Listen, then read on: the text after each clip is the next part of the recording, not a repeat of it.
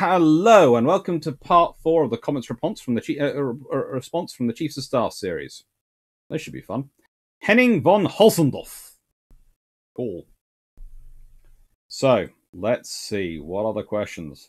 Ooh, I haven't looked at these since I posted it.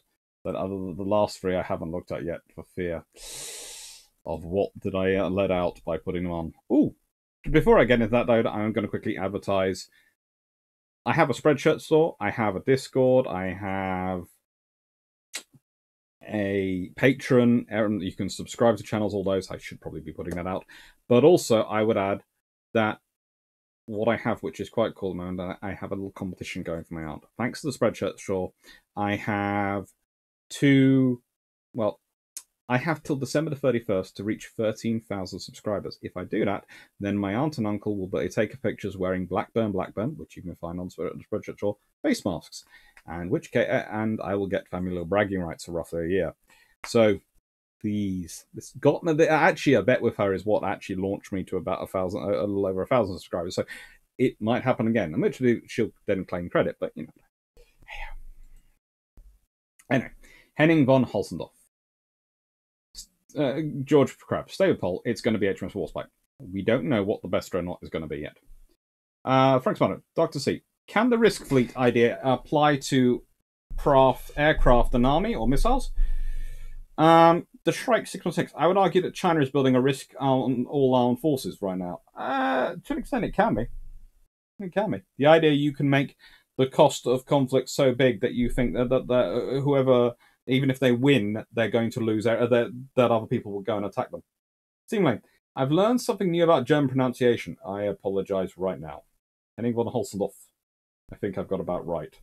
Turpitz, I think I've got about right, but I'm never quite sure. As I said, I've had to give up languages at 13. So it's all been learnt by talking with friends and family. And the Shrike 616, fantastic, really. Your texts make puzzle pieces fall in my personality, answering questions that have lingered in my mind for ages. Thank you. Just student, England versus Britain. The English, Scots, and Welsh thing matters. The rest of the world doesn't really think it makes a difference. We think it matters, and that's the point. Plus, to be honest, British covers a lot of other things, like the Isle of Man, the Channel Islands, Falklanders, and lots of other groups which come under the Royal Navy and British. Knight 6831. I wanted to Clarke. What is your viewpoint would be most likely option to replace the ferry Gannet in AWACS and COD roles, assuming the Royal Navy got its fleet carrier plan of 2 CVA-1s and 2 rebuilt Audacious class CVs? I think they probably have ended up with 3 CVA-1s and no Audacious class, but we'll leave that to one side. My answer is probably the Hawkeye. They had already gone American with the Phantom Starfighter. And that was already linking up with the Hawkeye and the E2C. And they might well continue with pairing for AWACS and then concentrate the British money on the Buccaneer and Sea King and their successors, which is what I think they probably would have done. Knight 6831. Well, that would make sense. And CVA-1's catapult could launch it, although I can't see the Audacious class carrier launching or using a Hawkeye due to their size and weight. They could have been upgraded if they'd been used, but as I said, I think my suspicion is they'd end up with 3 CVA-1s. They'd have slowly retired. Basically, the Gannet would have stayed in service until the Audaciouses went. Strangely, the Phantom Buccaneer were too heavy for CVA-1's catapult, which had a weight limit of 55,000 pounds. That would have probably had to be changed, but it could have been. So I guess if you consider they had the Audacious could take it, they could have, worst comes worst, they'd have transferred the catapult. So I guess the C2A Greyhound takes over the COD role as some P138B gets canned as it is. It would be, the thing is, that wasn't even flying, and I don't think there would have been the money to develop a whole new line of aircraft again. Have you heard of at all the proposed Hawker Siddeley Type 768? Yes, I have. It's in my specifications book. I'm not sure that would have been pushed on too much. Jack Wright, I just clicked on this video and saw that I first read as Holtzendorff. I thought, no, not another Holtzendorff, like the wonderfully poor Austrian General Konrad von Holtzendorff. Thanks to the Great War Channel, the name got drummed in my head. Then I looked more closely and saw its different spelling, thankfully. Bella Khan, sir, give me your Instagram link. literally Dr. Alex Clarke. That's my Instagram name. I'm quite able to be found. It's not that there's not much that goes on there at the moment yet. It's usually when I'm traveling I put stuff on there. And Hugh Fisher again with continuing his attempts to get Dr. Clarke for talking for all Dreadnought Day. I might well have made you very happy for that day. I might have a guest. Rick Vasala, the risk fleet theory of Germany having the British fleet being torn apart and the Empire being no more reminds me of the French and Spanish plans for the defeat of the British, as stated in one of the videos, where at the end, after defeating the British fleet, they set up tents and dictate terms of surrender. Basically, the idea is, for the risk fleet, as I've said several times, is that they were building a fleet which would be so big that the British, even though they would probably have a bigger fleet and beat them, they would have lost so much that then the French and the Russians and the British would be at an exposure at which the French, Russians, or Americans could gang up and take them out. There are three problems with this. One, how much would the British build in response to you? B, you're betting that on the French, Russians, and Americans probably cooperating. That's not going to be quick. And C, if there's any delay in them deciding to involve, then the British might rebuild. They might build more. They might shore their position up in other ways. You're expecting Empire to rebel if they lose their fleet? If they have fleet sufficient damage? Well, as long as they still have the fleet left, they can still get around the Empire, and the fleet's not what gets troops around the Empire. It supplies around the Empire, and remember they have troops in most of those places, and a monopoly on force. It's not going to be a great scenario. It's not something Britain wants to happen. So don't get me wrong on that one. But it's not the total loss that Tirpitz often seems to think it would be, and projected would be.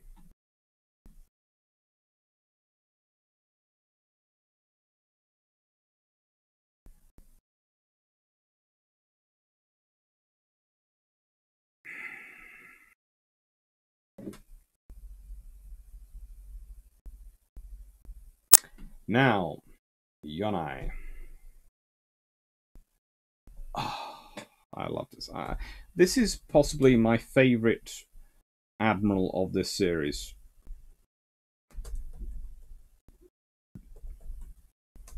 And it's a running contest between him and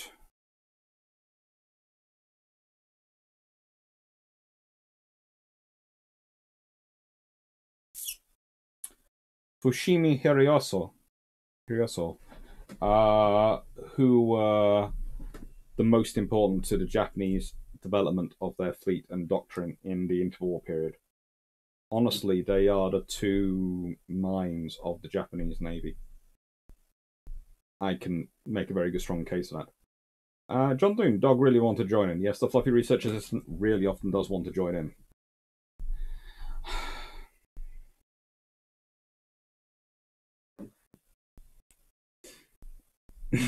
Yeah.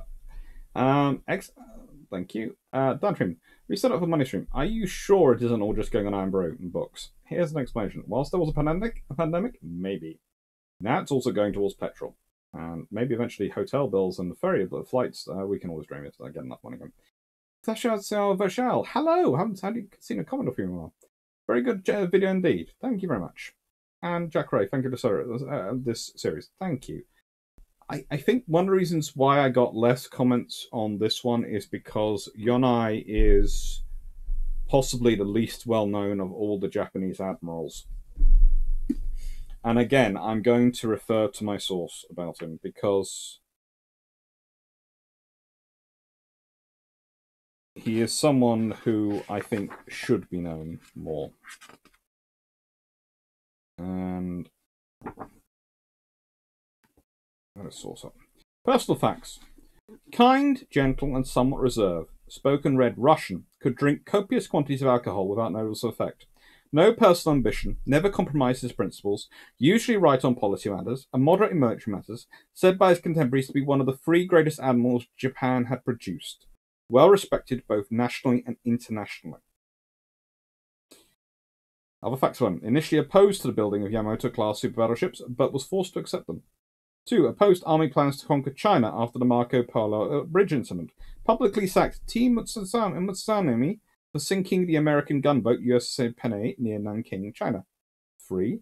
Declared a non-involvement policy in the European war, but would not issue a public declaration of neutrality. Reached an agreement with European allied powers by refusing passage of returning German men of military age in Japanese ships.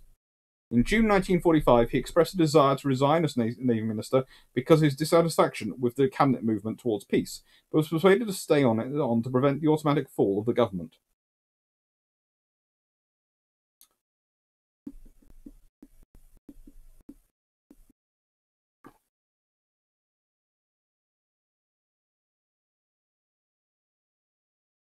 Enforced general naval compliance with the Allied surrender document requirements, even though opposed by senior naval officers such as Tionichi and Sumeya Toeda, and younger officers who wanted to fight on. Navy Ministry and his post abolished by American occupation forces in October 1945. Gave evidence to the International Tribunal for the Far East War Crimes Trial, Tokyo, 1948 at 6-8, and died, age 68, 1948.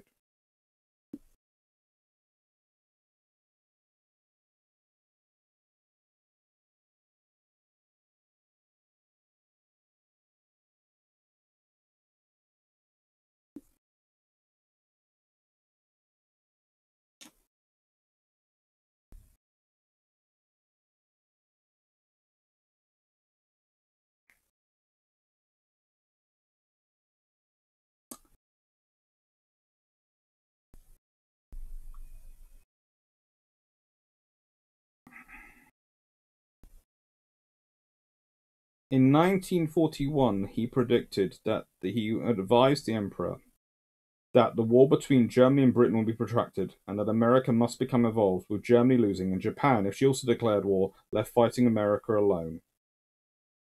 Opposed war at conference with 7 other Jushin and the Emperor, where he also told General Tojo that he would not give an opinion as to the need for war.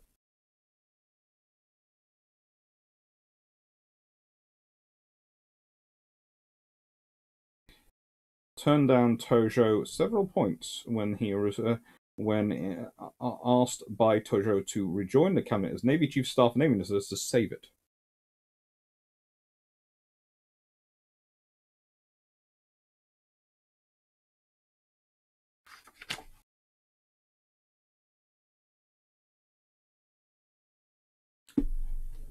Mitsumasa Yonai.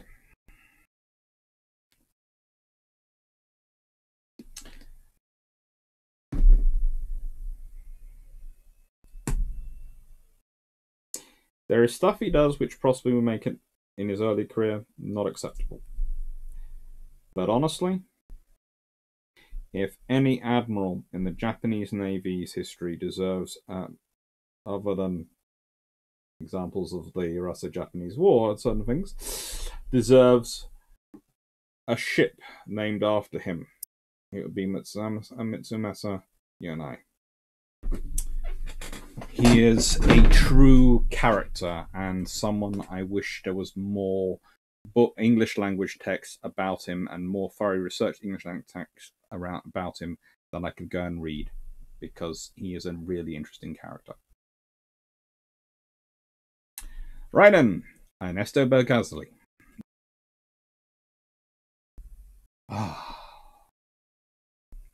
Now, in this one, I have to apologize because there were lots of comments about the audio quality, and I'm not sure what happened to the audio quality in this one, but I apologize, okay?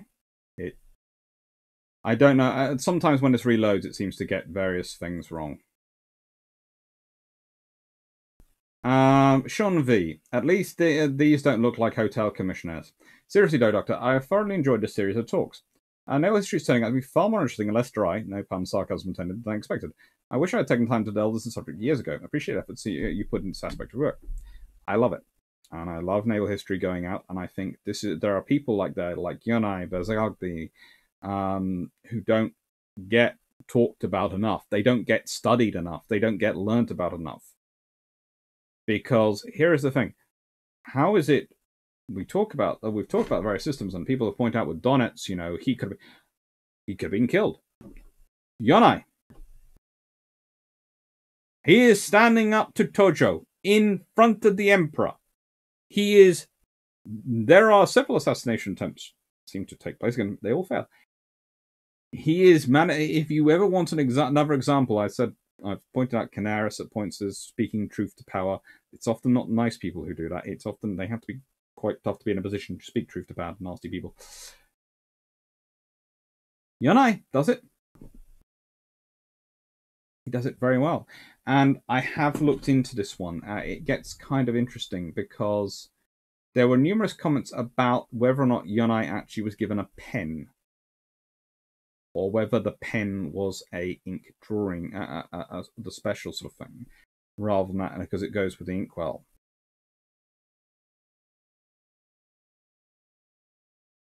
I have looked into that as much as I can, and honestly, I think that needs more research on Yonai. So, yeah.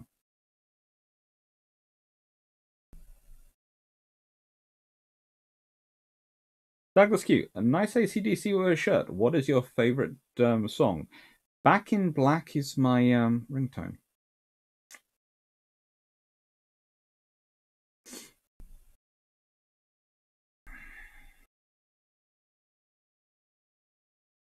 Andrew Bent, I'm curious about the Admirals of the Royal Romanian Navy.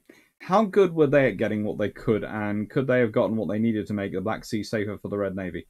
From the Red Navy, and if that did happen, how would it affect the course of the war in East? They were quite good. No, they probably couldn't. And if they had managed to keep the Red Navy out of the Black Sea, then, or at least keep the Soviet Navy on the back foot in the Red Sea, then World War II could have been interesting because the Germans could have theoretically got around some of the German blockades by using amphibious warfare. If the Germans had been able to rely on their allies. That's the trouble. It's one of those things of, it's a theoretically possibility, but actually to get supplies through. One of the interesting things is really, considering their friendship with the Ottomans, etc., Turkey by that point, if they'd at every point managed to pass, if the Germans had supported the Italian fleet more, and the Italians had managed to get some of their fleet through to go join up with the Romanian Navy and the German units in the Black Sea, that could have been a real problem for the Russians. It never happened, though. I hope these videos have been better audio quality-wise. I do apologize for that. I have played around with the settings, and hopefully they are better. Hopefully. I played around with the settings during a live, and I hope that made them better. I really do. So, thank you very much. There weren't any really questions about Ernesto, which is sad, in a way. He does deserve some questions, but I can understand him not getting questions.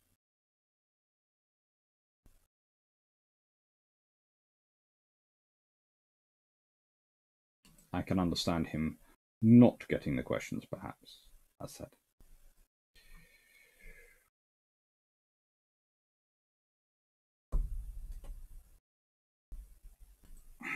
But it's a shame. So, that finishes the series of Chiefs of Staff of the Axis Navies from World War II. And I'm probably going to look at various other points. I'm going to do some of the stuff on World War One, although currently, as I've done Holtzendorff, that does rather cover the Germans for World War One. And I will look at others at certain points. I am going to try and keep up this idea of looking at some of the back doors of history. Because we talk about the fleet commanders quite a lot because we get interested in the battles and all those things. And you don't look at what the Chiefs of Staff do. And so we're going to get into this. And thank you very much. I hope you've enjoyed the videos. I hope you like the videos. What do we have coming up next is probably the next question. Well, what we have coming up next, we have, well, that should have happened on Sunday, but on Thursday we have interwar naval aircraft development, especially what could have been. And then on October 2nd, we have HMS Dreadnought Day. That's going to be fun. Ryan, thank you very much for watching. Hope you liked the videos, and take care.